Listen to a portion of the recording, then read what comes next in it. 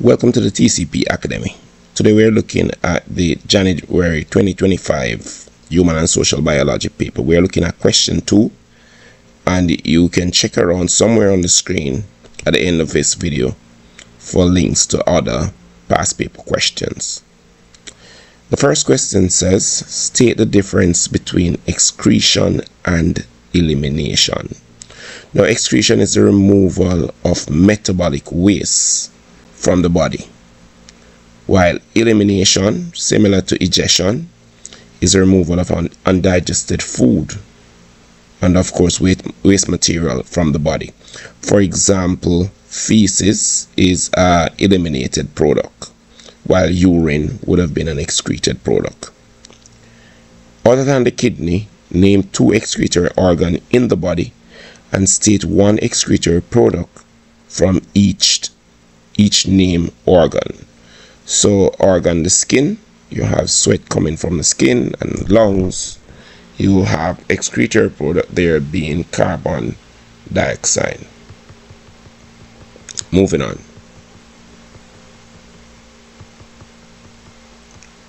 We are looking at what is called a nephron or the kidney tubule. Very quickly we see there that we have some parts there that we need to identify. So this here is going to be the afferent arteriole. This here is going to be the efferent arteriole. We have what is called in this area here the Bowman's capsule, and you're seeing what's called the glomerulus, right? Over here we're going to be having what is called the proximal convoluted tubule or first convoluted tubule, and of course here we have what is called a loop of Henle. Here is the distal convoluted tubule or the second convoluted tubule, and here we have what is called a collecting duct. Let's look at what the question requires of us. It said blood is filtered from the glomerulus and the filtrate enters the Bowman's capsule.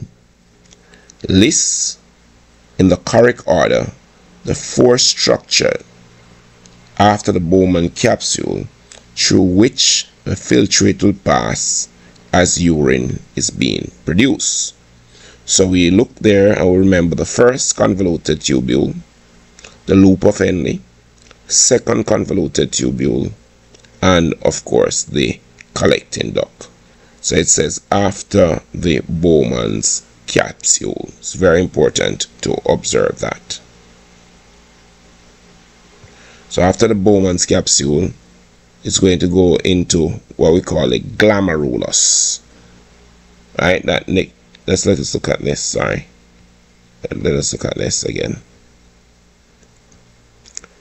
So this here is the Bowman capsule, and the network of blood vessels here is what we call the glomerulus. Alright, so the filtrate is coming from the network of blood vessel going into the Bowman capsule, then the first convoluted tubule, then the loop of Henle, second convoluted tubule, and then the collecting duct. So what did it say here? Bowman capsule. Alright, great.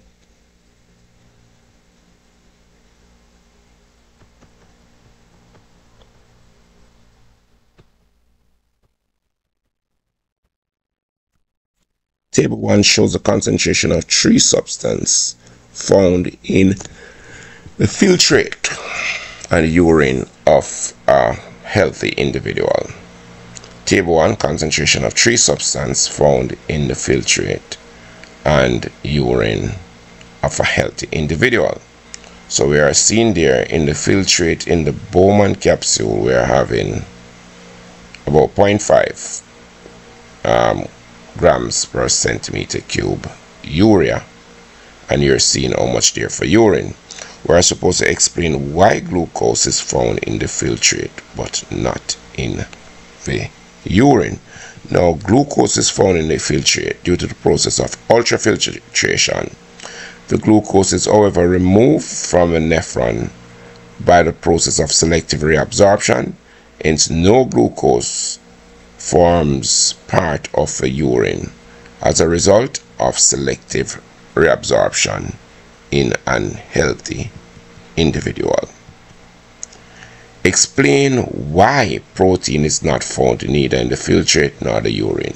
Now it's important to know that the glomerulus prevents large particles like protein from getting into the Bowman's capsule, and the selective reabsorption removes other components like amino acids from the filtrate. Hence, no protein can be found in the urine of a healthy individual. That takes us to the end of question number 2. Please stay tuned for the other questions. Until we next meet, be reminded to like, share, and of course subscribe.